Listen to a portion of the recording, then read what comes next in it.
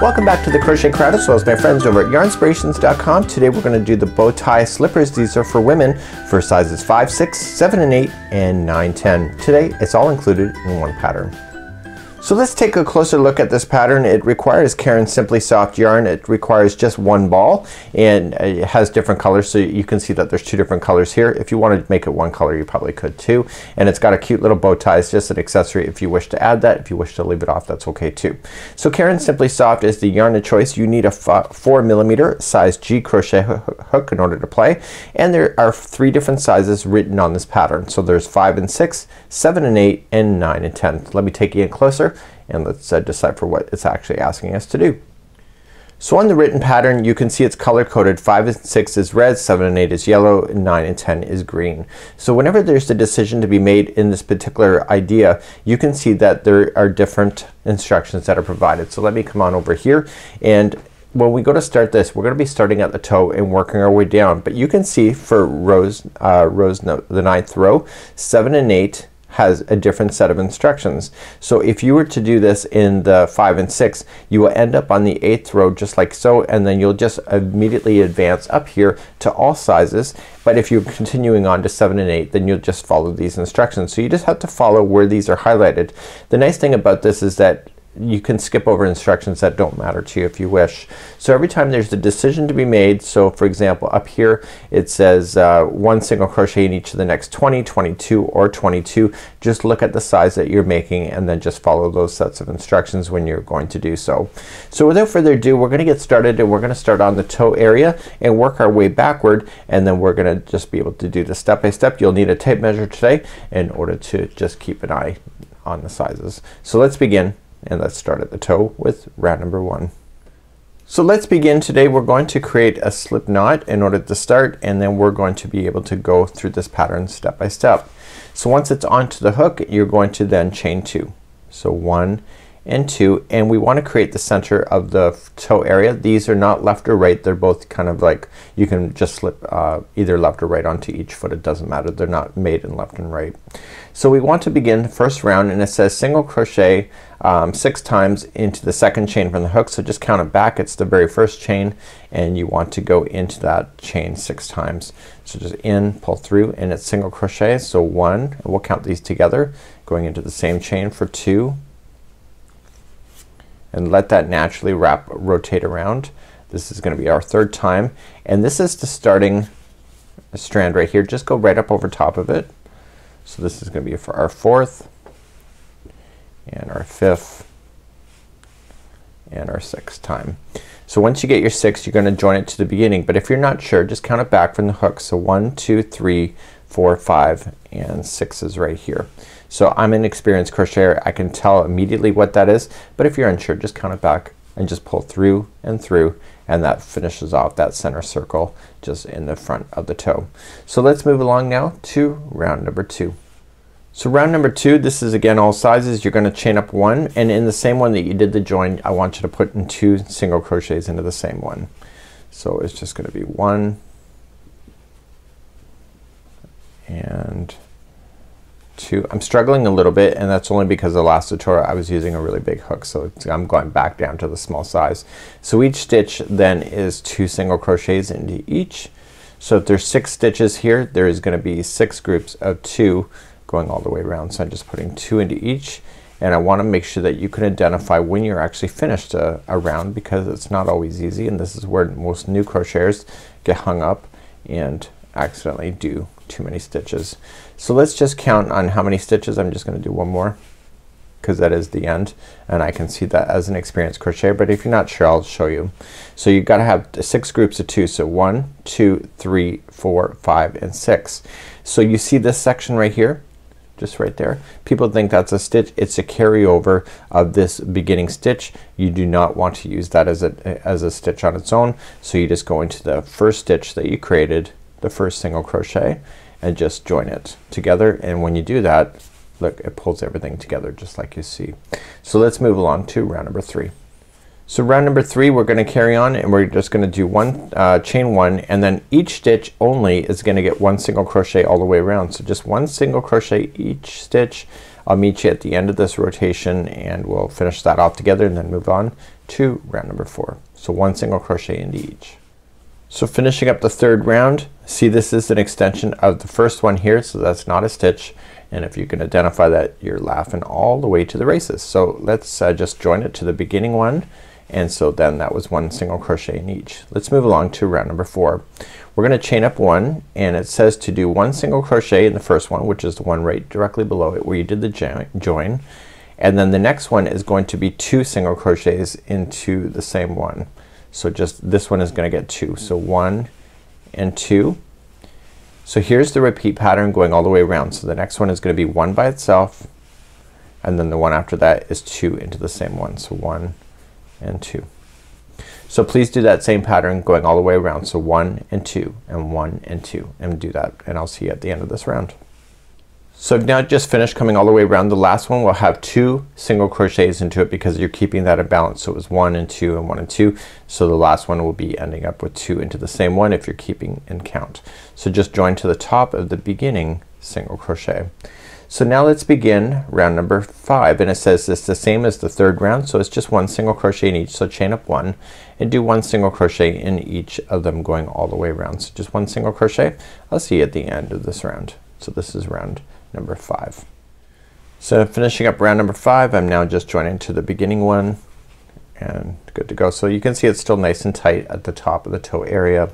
So let's continue on round number 6. So you're gonna chain up 1, and here's the repeat pattern. So the first 2 are going to be 1 single crochet in each. So 1 and 2, and then the next one over is gonna have 2 single crochets into the same one.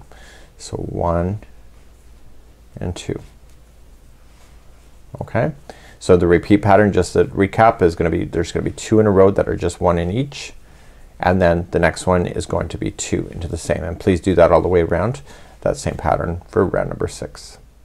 Finishing up round number 6, just coming into my last one, there will be 2 into this one because I'm keeping in balance to the pattern, and then I'm just going to join it to the very top of the first or the very beginning single crochet. So that was round number 6. I'm gonna just retry that 1 second. Stand by. So what we're going to do now is that was number 6. Now we're gonna move on to round number 7, which is the same as the third round once again. So it's just chain up 1, and it's 1 single crochet into each of the stitches going all the way around. So 1 single crochet in each, and maybe the end of round number 7. So let's just continue on. This is just finishing up round number 7, and that was just 1 single crochet into each. And now let's go to the 8th. This is the last time both of them are gonna be doing the same thing. So all 3 sizes, sorry, 5 and 6, 7 and 8, and 9 and 10. So for 8th round, for all of them, it's just chain up 1, and there's gonna be 1 single crochet in each of the next 3. So 1, 2 and 3, and then the next one has got 2 into the same one. So 1 and 2. So the next one is 3 in a row. So 1, 2 and 3, and the next one is going to be 2 into the same one. Please do that idea going all the way around for round number 8. So just coming up all the way around then round number 8, and just finishing off with 2 into the same one because that's keeping in line with the pattern. So what we're going to do then is that we're gonna move on. So for those that are doing 5 and 6, you're going to stop here and just wait for me, and those that are continuing on to the 7 or 8 or 9 and 10, you just have one more row to do, or one more round to do before you catch up to the rest. So for those that are doing 5 and 6, you can just skip ahead at this part of the next part, and those doing 7 and 8, 9 and 10, we just have one more round that I'll do right now with you on camera. So for those doing 7 and 8, 9 and 10, here's your final instruction before moving on till you can join your rest of your friends at 5 and 6. So you're gonna chain up 1, and then you're going to do 1 single crochet in each of the next 9. So we're gonna do that. So just count it out together. So 1, 2, 3, 4, 5, 6, 7, 8 and 9. Okay, so if you want to do that you can, and then you're just gonna put 2 into the same one, so in the next one. Okay, so you did 9 in a row and then 2 in the next, and you're gonna do that twice. So let's count that out together. So 1, 2, 3, 4, 5, 6, 7, This is 8 and 9. There you go. And then you're gonna put 2 into the next one. And then you're gonna do that one more time. So okay, so it's a third time. So you're gonna do that for 9. So 1, 2, 3, 4. This is 5, 6, 7, 8, and 9, and your very last stitch is gonna have 2 into the same one. So 1 and 2. So now you've just gone all the way back around and you're going to join it to the top. So we're gonna join our friends now 5 and 6 and 7 and 8, 9 and 10 all again, and let's just cover the sizes that we need to do, and I'm gonna give you some tips as well. So we're now going to do all sizes. This is 5 and 6, 7 and 8, and 9 and 10 all now going to start again. So we're gonna chain up 1 and do 1 single crochet in each all the way around, and we need to do this so that the distance measures up to 4 inches from the toe to where we're gonna stop, and or it's gonna be 4.5 or 5 depending on your size. But I'm gonna give you a tip because I just did a pair like this, and what you can do is see how far up the foot it is. If you don't want it to be that far up, you can just continue to do more rounds and move it up. So what you can do as you're doing it, just slide your foot in and see where you're comfortable to where it should stop for you, and once you're comfortable with that, you can just stop, because when we go to do the next measurement here, we're going to just be doing just back and forth with our stitch work, and it says keep going until it hits to a certain amount. So this means that if you do this bigger up in this section, there's just gonna be less area for this to be happen in the back, and it really won't affect your foot. The only thing I would recommend is that keep an eye on the amount of rotations that you're doing with this, because you're gonna want to make sure they're equal. So anything that you want to do from this point, if you want to change it, then you just got to keep an eye on that, or just use your measuring tape as well. So let's continue to move on, and we're going to be able to just do this kind of information here. So when we have all sizes, so it's gonna be either 4, 4.5, or 5, grab your tape measure and it will be from the top of the foot to a certain size that you see up here. Okay, so in this case I'm going to do the 4.5, so I have to make sure I continue to rotate around so I get to way over here. So it's just gonna be able to do that. So let's just carry on, and let's just get you started on doing that section, and then I'll get that done, the rest of it done on camera. So for all sizes, you're just going to chain up 1 and just do 1 single crochet in each, and you know how to finish a round by this point. You can just join it and then just move up, chaining up 1 single crochet in each. So you're just gonna go around and around until you get to the measurement that you need. It's either 4, 4.5, or 5, and what I'm gonna do is I'm gonna leave that with you, and then when we come back I will have that section done, and then we'll carry on to creating the back of the foot area, and we'll be able to get that done in no time at all. So I'll see you back here in just a few minutes to just get this done. Okay, so now I've just finished a 4.5 section, so it's from here to here. It should be around 4.5 inches for my particular size. So you could have 4, 4.5, 5. So what I recommend to you at this particular point is that you can change this this measurement, and now is the time to do it. So if you want to move it back up on your foot even further, then you're just going to continue just to make it a few more rounds, and then try it onto your foot, and then just it'll be more secured up here, and then we're going to do the outside of doing this. But I'm going to move on to this section now anyway, but if you'd like to just move this up, now's the time to do it, and then you can catch me up here, because the distance between here and here is a measurement that is already on this pattern here. So that is something that you can adjust, and I'll tell you how to adjust that as well, just in case that your foot is not standard. Not everybody's unique, so you know, kind of saying it's a standard is kind of ridiculous anyway. So let's move on in today's tutorial, and let's just take a look at further on what we're going to do next. So our goal now is to make the bottom section of the foot. So we're gonna just move this section, and it's just a matter of going back and forth a set of a number of rows in order to do it, and it's a measurement of distance. So we're just now going to go, it says 1 single crochet one single crochet in the next 20, 20 or 22 or 22. So you have to just follow the size that's in here. So what we have to just do is just go back and forth to either hit 8.5, 9 or 9.5 inches. But again, I'm going to show you in a little bit on how you can adjust that, just in case that you try it on and it might be too big or too small, and it's just really an easy fix in order to do that. So let's just do that. I am doing a 7 and 8 size, so if you're just doing the smaller size 5, 6, you'll stop at 20 and everybody else will continue to 22. Let's begin.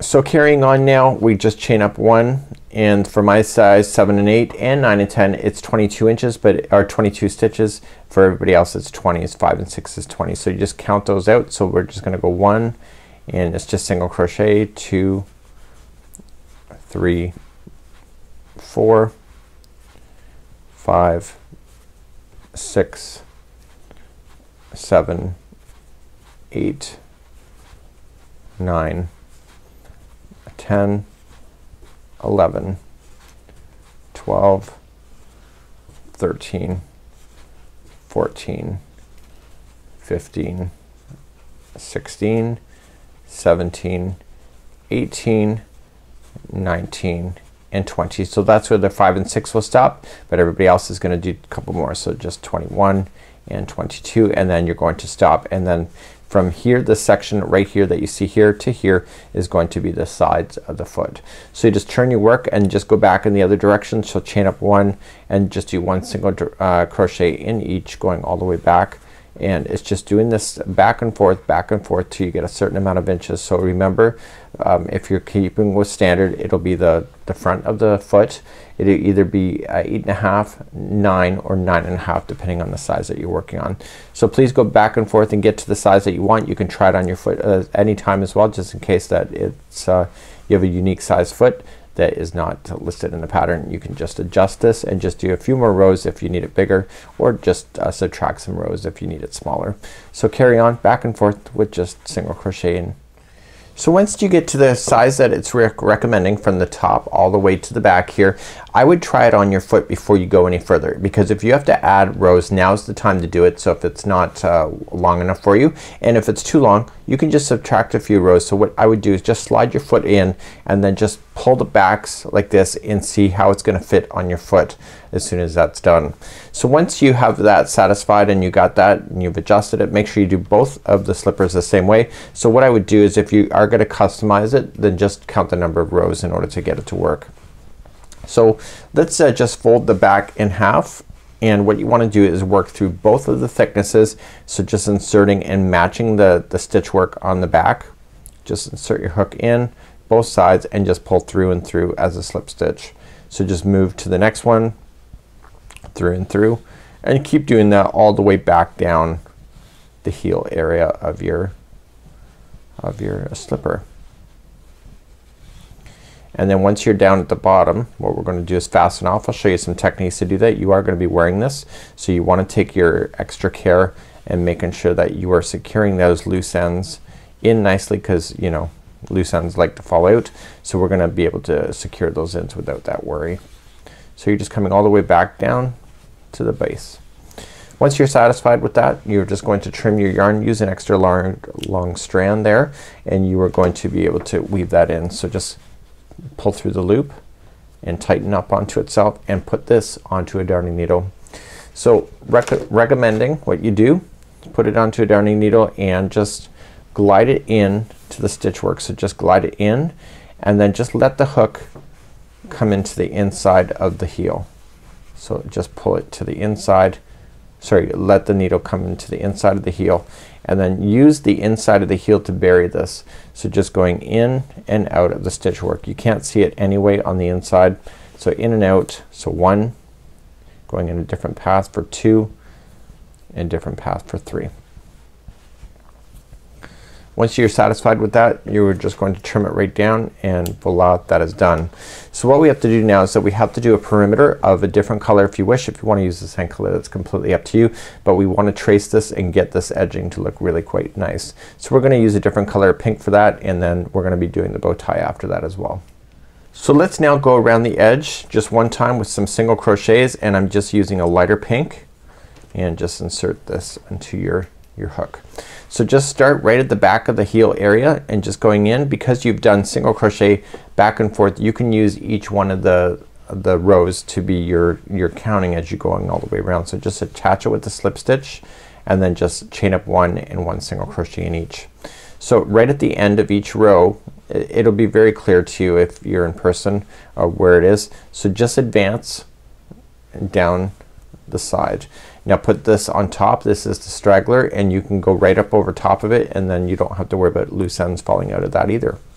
So you're just following it around just at the edges of the rows,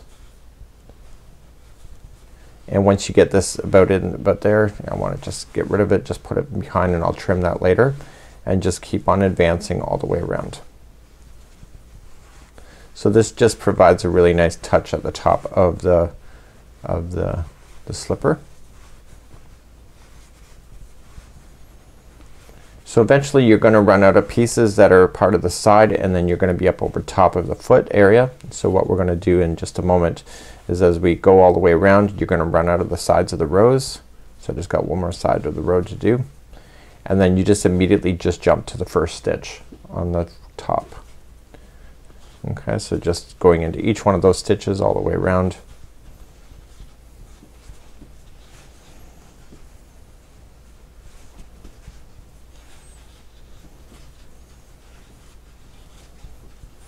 Kind of reminds me, I don't know why these particular slippers remind me of I Dream of Jeannie. I think she had different footwear other than this, but that's what that reminds me of. I think it's more the color than anything.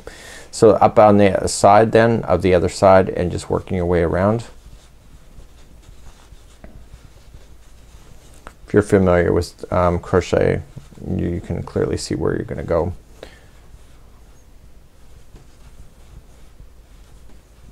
If you want to add another round to this, you can. It just only needs 1 round.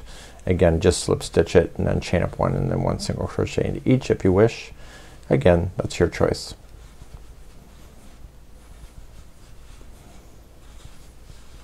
Okay, so you're coming up all the way to the end. There's nowhere for me to go other than in the beginning, so just join it to the beginning of single crochet and then get rid of that. So we're going to just trim a long yarn strand as well, and we are going to use that as your darning needle string. So just put this onto a darning needle,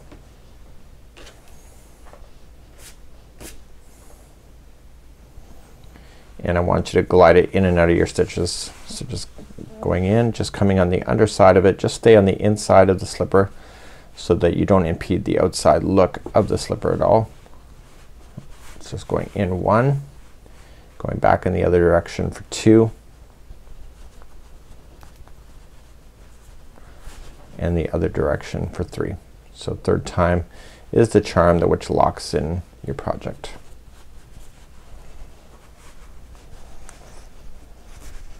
Stitch work is nice and tight, so you're gonna get that right down to the project, and then where you buried the other one, you're gonna get rid of that as well because you buried that. And then what we have here is that we have the bow tie missing. So if you don't want to do a bow tie, now's the time to stop, but your slipper is technically done. It's wearable at this point, and then I'm gonna cover on how to do the bow tie because that'll just take a few moments. So let's cover on how to do the bow tie. We're just gonna start off with the slip knot, put it onto the hook, and we're going to chain a total of 12. So let's do that. So 1, 2, 3, 4, 5, 6, 7, 8, 9, 10, 11, and 12. And then what I want you to do is second chain from the hook. So just count it back. So 1 and 2.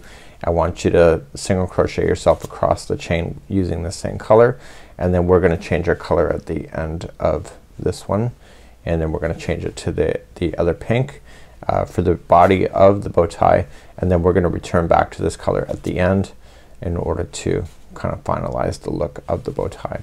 So all the bow tie really truly is just a rectangle, and the way that you're fastening it at the end makes it look like it's actually the real deal. So it's more of an illusion than anything. So once you get all the way to the other side, you are going to just finish off this yarn. Okay, so just going into the last one. So get rid of that. hiding your yarn strands, and then we're going to switch back to the other color, and then we're going to do the other color for 2, 3, 4, and 5. So for 4 rows in a row you're going to use the other color. So let me just weave in the ends here, and then I will be right back on them. I'll just get you started with the other color. So let's introduce the other pink for 4 rows back and forth. So we're going to start off with a slip knot. We're going to come into the very first stitch on the bow tie where you left off really, and then just join it, chain up 1, and then just 1 single crochet in each going all the way across, and then you're just gonna turn your work and then chain up 1 and 1 single crochet all the way back the other direction, and you're gonna do this for a total of 4 rows. So I think that at this point in the tutorial I think that you're good to go with this. So get that done. So do 4 rows of this pink, and then do one more row then of this bright pink, and then you're good to go. So fasten that off, and then when I come back I'll have that done, and I'll show you how to finish that off, make it look like the look, and we'll attach it to the top of our slipper. So here's the bow tie just as you see it. Now what we have to do is we have to take the color that we want, which is darker, and leave an extra long yarn strand right at the very beginning, and I want you to grab this and pinch this in a way, so just push it down in the middle, just push like so, and you will get the bow tie look. So just using the yarn that is leading, that is the extra yarn long strand, just go around, and I want you to just to push things together and just to get it to start to going, just to get it to start to go, and try to get it as close to the middle as you can. There we go. So I'm just gonna hold this yarn strand in behind so it doesn't get tangled, and I'm gonna use the other one that is leading to the yarn ball to continue to wrap. So I want to stop once in a while, just make sure I'm adjusting this bow tie as I'm going, because now's the time to do it, because you'll be too late if it's not sitting right. So you're just gonna continue just to make it look good, and just wrap it enough times that you'll be satisfied with that. Once you're satisfied, just turn it over, and you will get the 2 strands that you started with, and I'm gonna cut the one leading to the yarn ball, and I'm just gonna tie this into a knot on the other side. So this means that this will be the back of the bow, obviously. So just tying it, so just tie it nice and tight, and just secure it again with another tie, just to make sure that's gonna hold. And I wouldn't be too shy to do that again if you wish. So here's what the bow tie looks like here. So now we have 2 strands of yarn, and what I would do is put those onto a darning needle. So just kind of put them out so they look like they're the same distance. If not, just fix it. A pair of scissors does wonders. And put both of those onto your darning needle.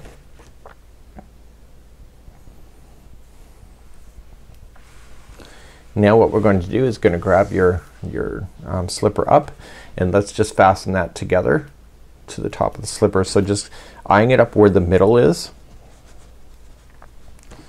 and just kind of reposition. So fold it out of the way and just go down through the middle just to kind of get it to go in position.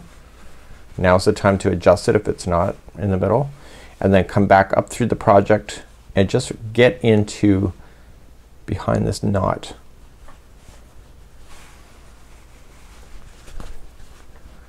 And then back into the project itself.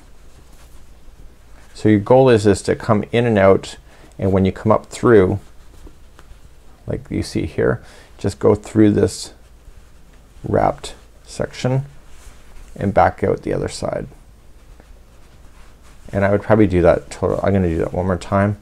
So just up through the project, or through that circle area, and come back down into the project.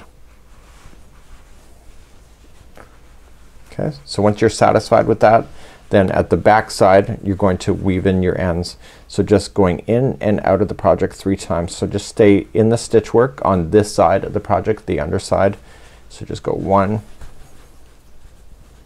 and it fell off, so I'm gonna just put it back onto my darning needle.